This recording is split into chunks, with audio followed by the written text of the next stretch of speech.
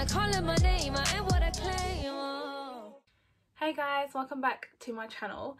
So for today's video I decided to do something completely different to my usual kind of videos and kind of focus more on like jobs, job searching, being a graduate, all that kind of stuff.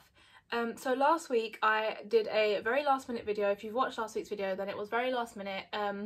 I had a very busy week and this video will kind of clear up why I had a busy week. So basically I had a couple of interviews last week. I had an assessment, I had like this whole long process, and I guess I got a new job, which is just crazy to say because I've literally been applying since the day before I even left uni. I've been applying, and the day I got the co-op job I've literally been applying from that day as well. So I've not stopped applying literally since I started my third year of university. And it's taken a very long time, but I finally can say that I've got a job, which is just insane to say, and I'm so excited. I'm very nervous as well. I just feel so like it doesn't feel real yet. So yeah, it's just crazy. But I know there's a lot of people that obviously graduated the same year as me. A lot of people like my friends and, you know, people that I just know from school that have all kind of gone through the same thing and have come out of uni in kind of the middle of the pandemic, which is kind of the worst thing ever. And it's been super difficult to find a job, and I know it's been so hard. So I know that some people are having the same kind of problem, and I feel like the next year that comes out of university, so obviously if you're graduating this year, you're probably going to get the same sort of thing and the same kind of situation, because obviously a lot of people have lost their jobs because of the first lockdown. And you're kind of competing with not only like other graduates and, you know, graduates from the last 2 years, but also people that are like a lot older, more experienced, have like years and years of training in their fields, and have like, you know, been made redundant or just are looking for another role. So it's just super difficult. It's honestly been an absolute nightmare. But I thought I'd do a little video to kind of round up my experience and kind of like a few tips that I would recommend for anyone that is coming out of university or still looking for a job. And I'm not going to say that these tips will 100% guarantee a job, because it just doesn't work like that. It's very much just, I guess it's in a way it's like just how lucky you get, and you know, you can do everything that you can to get something, but at the end of the day, if there is someone that they like more than you, then it's most likely that they're going to hire that person, which is just a sad reality of job searching. But yeah, I am finally employed in a proper, like, not exactly in the field that I, you know, graduated in, and I'll talk about this a bit later, but yeah, it's just something, you know. So when I started my first year, I started applying straight away. Like, I did so many graduate schemes, so many like graduate focused applications. Mainly did graduate schemes because at the time that you kind of start your third year, the graduate schemes are kind of for like September and July and not like straight away, whereas most jobs obviously that you apply to that aren't graduate related want someone to be hired straight away. They're not really looking for like someone in 9 months time or when you finish your degree. So yeah, when I first obviously did apply, it was pretty much all graduate schemes, and graduate schemes themselves are so difficult to get, like just ridiculously hard to get. Obviously it helps more if you've got like a really good grade, or if you've got, you know, placement experience or something like that. But generally I feel like the application process and just trying to secure a graduate scheme is just literally impossible. So if you do get one of those, and you are ridiculously lucky, and you probably went to an amazing university and have like, you know, something amazing about you, not like if you don't have a graduate scheme that you're not amazing, you are. But yeah, so I applied to loads of graduate schemes. I actually applied to one that I wanted so badly. I applied to the MI5. I don't know if I'm allowed to say that now. I think I am. I mean, it was over a year ago, so I'm guessing I am. But yeah, I applied to MI5. I wanted it so badly. I was so excited. I couldn't tell anyone, obviously, so it was really difficult. Like, I could tell my close family, like my mum and dad and stuff, but you can't really tell anyone that you're applying to the MI5 when you are. So I really badly wanted that, and obviously I didn't get it. And I was like so upset because that was like one of my first rejections, and had I known I had so many more coming, oh my god, I would have probably just been like whatever. But because I wanted that one so badly, it was a bit more bitter when it happened. So anyway, fast forward to, you know, just about to leave university is when I started applying to jobs that kind of weren't in graduate schemes and were just like normal office-based jobs. And I wish that I'd kept a tally of how many jobs I had applied to since I kind of started looking, because I reckon I've probably done over 1,000, like not even joking. I think I've passed 1,000, which is just insane. Like, that's crazy to think. But yeah, and most of them I haven't actually had like even interviews back. I think I've had like 4 interviews maybe or something like that, and you know, some of the roles have been like absolutely ridiculous that I just don't even want anyway, but I've just applied for the sake of it. And there was points at, like, you know, when I was doing job searching where I just thought, oh, I'll just apply to it, like at least it's something, at least I'm kind of earning something, but kind of thinking about it more and more, I was like, you know what, this is not the role for me, and there is no point applying for things that you really don't want to do, because you're just going to end up really miserable and really upset and really sad. So I really would not recommend just applying to things for the sake of it. Obviously you would, I'd say, like, broaden your horizon. So obviously when I first started applying, when I got out of uni, I was very much looking for things that were focused on my degree. So I did psychology with business, so I was looking for things that are like project management. I really wanted to do project management, so I was looking for project management. I was looking for like HR, compliance, which is what my sister does. I was kind of just looking for like actual roles that I really wanted, and I just feel like it took a few months to kind of realize that maybe this is not the best way, like maybe to just broaden my search, because the way I was doing it, where I was kind of like specifying what I wanted, obviously it's good to do that, but you kind of have to expect for the process to be that much longer and that much harder, because all of these roles, actually nearly every single one, wanted at least 1 year's experience in a similar position, which I didn't have, obviously, because I'd come out of uni. I had some office-based experience from like reception work and like just like freelance contracting, so I had some experience, but it wasn't enough for me to be like, yeah, I've got 1 year's experience in compliance or project management or stuff like that. So I kind of then realized that, you know what, I need to like actually broaden my search, and that's when I started adding things like social media interns. Social media obviously is a massive thing that I would love to do, so I broadened it to like social media, HR, compliance, project management, business consultancy, and then I even did it to like, you know, more kind of not easier roles to get, but roles that require a lot less experience. So admin roles. I touched on recruitment and then quickly realized I didn't want to do recruitment at all, because my sister done it before and it's just not a good kind of industry to sort of be in if you're not good at it, and it's not kind of what I would be good at. I literally just broadened it to anything and everything, pretty much anything that it required me sitting at an office desk and, you know, getting a decent like starting salary. That was literally what I broadened it to.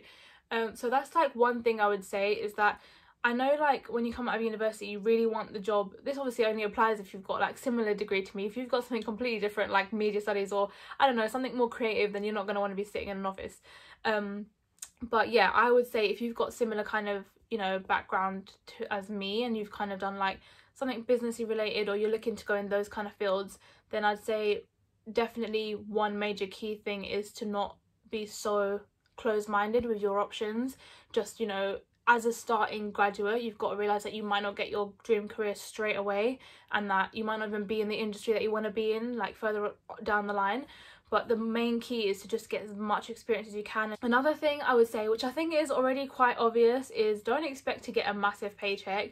I mean, yeah, you've got a degree, and you know in school you get told like those with a degree will on average get a higher salary than those without a degree. Yeah, they might do, but it might not be straight away. It might be like in the future. So don't expect to get a fat check at the end of the month or at the end of your whatever job you get. Don't expect it, because it's probably not that likely. I mean, most graduates start on like a 20k salary, and if that, sometimes they start lower, 18 to 19k, which is fine. Like, just go for the job rather than the pay. Like, don't focus loads on the pay. Obviously don't go for like things that are ridiculously underpaid, because then you're just wasting your time, and you know, you deserve to get a decent amount of money, but don't like focus so much on your pay. Another tip that I think is just huge, and something that I felt bad for at the start, is taking regular breaks from applying. So when I first came out of uni, I applied for 3-4 months like straight, just kept applying, literally would check my like Indeed, LinkedIn every single day and just make sure there's nothing new out that I'm missing. You know, just applying, and I got to a point where I was so exhausted and drained and just sick of it, and I just didn't want to do any more applications. I was like, you know what, fuck this, like I don't want to do this anymore. I might have, you know, missed my dream opportunity, but it's not good for your mental health. Like, you need to have a break, and you should not feel bad about having regular breaks with your job searching. I think in the course of like 8 months I've had like 2 quite long breaks where I've just been off for a whole month of even bothering to search. So don't feel bad for that, and do that if you think that is what you need. I would say like find your best kind of places for job searching. So I would recommend mine as being Indeed, and LinkedIn I think was so good for me, because I would literally just type in like the jobs I wanted, filter it to like London, my area. I would filter it to like entry level, like how big of a radius I want from, you know, where I live. And yeah, they had some really good jobs on there, some really good companies. And a lot of the time I would see companies and then just go onto their website and like look and see on their careers page if they had any vacancies. And Indeed in general is quite good. Like I have it on my phone, and I would just check like before I'm going to bed or something if there's anything new, and just like save them so I could do them the next day. And I know a lot of people use like so many other places like Total Jobs and graduate jobs, and there's so many, but I'd say stick to like a few and just really like, you know, focus on those. Major things with like using resources for your CVs and your cover letters. I got my CV done by my careers team at uni. He was so good. Like this guy that worked at the careers team basically just rewrote and restructured my CV and made it so much better. And he also was open to like, you know, doing all my cover letters, or just finding like a template for me that I could just follow, because your cover letters you have to literally change for every role, which is just the longest thing ever. Honestly, I wish that recruitment processes weren't this long, but you know, it is what it is. A lot of people will be fine with application process, but you might have difficulties with interview. Now I had, so basically the role I applied for, I had a numeracy, literacy and like background of the company assessment, which I had to do first before I even got an interview. Then I got called for an interview. This was all done through an agency, by the way. I didn't sign up to the agency, but the advert on Indeed was through an agency, so the lady from the agency was kind of helping me with the application. I had the first stage interview, which was a Zoom interview. It was so awkward because I couldn't see them, but they could see me and hear me. I could only hear them. And the first interview, there was probably 3 people in the room, and one of the people in the first interview was the CEO, which I didn't luckily know until after my interview. Otherwise I would have been literally shitting myself, because oh my god, I would have just panicked. But the questions were difficult, I'm not gonna lie, and interview preparation is just a massive key. Like, you have to know your company, you have to know the role you're applying for, and you kind of got to know like the kind of questions they will ask you, which are similar in most interviews, like your strengths, weaknesses, you know, like things that you've maybe not done good in the past, or how you deal with like difficult co-worker at work, or an example. They always have an example of a situation where you've done this and you've done that, and most of it needs to be focused on your work experience. This is difficult because I don't know if you should be like this in all your interviews, like I can't say, but for some reason in both my interviews for this job I just was being really honest. Like I was very much myself, like more than I've ever been. And I think in the second interview I really connected with the people that I was talking to, because I was so genuine about my answers. Like I kind of was almost like, what you see is what you get. Like, this is, you know, this is me, I've told you everything about me. And I was just really honest, and I don't know if that works for every interview, but I don't know, it seemed to work for me and they seemed to really like that. But I know like in the past I've had roles where I've had to kind of like tweak my answers, and you know, and I've been honest about some of them and they've not really liked that. So I just think it's really difficult to know what your company are looking for, and at the end of the day you kind of just gotta go with what you go with. It's really hard to give interview like tips. I think just know what you're talking about, be confident in your answers, and just don't panic, because I was so nervous. I'm not gonna lie, YouTube and doing this has helped me so much with interview experience, because when I first started doing interviews after uni and like kind of preparing for interviews, I was so nervous. Like I couldn't do it. I would stutter and I would not know what to say, and I'd be like like they would ask me a question and I'm like I don't know.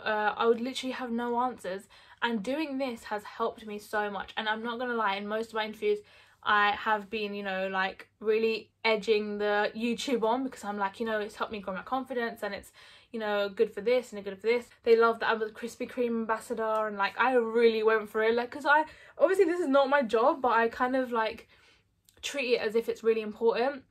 And like those kind of things, you know, that's special, like you've got to really like just put in there, like anything that is good about you that you feel like is worth mentioning, you should mention. You know, if you've got like an amazing talent, or I don't know, you're a musician or something amazing, I feel like it's always worth putting that in there, because there's so many skills that you can pick up from things that you just do. Another major tip is to just be patient, which is like the the hardest part of all of this is, you know, like not losing hope that you're not going to get something, because it can get to a point where you're like, you know what, I'm never going to find anything, no one's ever going to hire me. But they will. You just got to be really, really patient. There's going to be a company that is out there that is looking exactly for what you have and what you can bring to a company. Know that with time and with the more applications that you do, that something will come along for you. It just might take a ridiculously long amount of time. And you know what, when I first came out of uni, actually, I didn't just apply for like, you know, graduate jobs. I obviously applied for like retail and things I could do on the side, which is why obviously I'm at Co-op right now. And I would say that 100%, you know, like it takes the pressure off knowing that you've got something else and you're still working and you're still making money, because, you know, you've got to like, you know, you got to get some money in to like fend for yourself while you're waiting to get a job.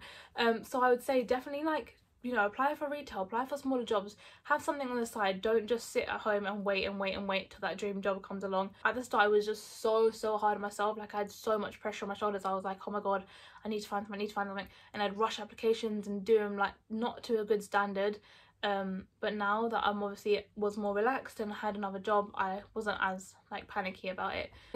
I think all round this is just the hardest time for a lot of people, and honestly, like, don't feel like you're on your own, because I feel your pain, you know, I feel you, and there's so many of us in the same situation that all feel the exact same. But if you are watching this and you're a graduate and you're in the same situation and you're feeling shit, you know, I'm always here for a chat. I'm always here to give you some more hope, because honestly, it was the same for me, and this is just one step in my career. It's going to still be like a massive journey for me to get wherever I want to be. Do not lose hope. Like, I'm being serious. Like, do not give up. You will get the job that you want. Something is out there for you. Speak that shit into existence. It's coming. You've got something coming. Just don't panic, because I am the most I'm the most panicky person ever. I'm like the kind of person that is shitting herself about turning 23, even though that's not old. So you know what, I guarantee if you're panicking, I've out panicked you. I also wanted to quickly say that I start my new job after I finish my notice period at Co-op, which is about 4 weeks. Now, I don't know how it's going to work, because obviously the new job is a 9 to 5, 5 days a week. And I film during the week. I'm really nervous about that. That's actually one thing that was really, like, it was a bittersweet moment, because obviously I was really happy, but in the back of my mind I was like, oh, my YouTube is going to take a massive hit from this, which obviously is fine, but I don't actually like work from home. I've got to travel quite a bit to the new office, so yeah, I don't know how it's going to work. It's going to be a bit of a bumpy ride until I kind of figure out when I'm going to film and upload and stuff, but I'm going to try my best to stay as consistent as possible and not let the YouTube fail. Just the first few weeks might be a bit crazy, so I will let you know if there's going to be videos in those weeks, but I don't know, we'll see what happens. I guess that is a little life update slash my graduate interview application tips. But yeah, I hope you guys enjoyed this video, and yeah, don't forget to subscribe to the channel, don't forget to follow me on Instagram and my other socials. So I will see you guys again next week with more videos. Bye. But leaving no shame, my eyes on the game, they're calling my name, I ain't what I claim. Oh, I don't look pretty yet with him, I don't need to bleach my skin, soaking in the melanin, I'm desirable with it.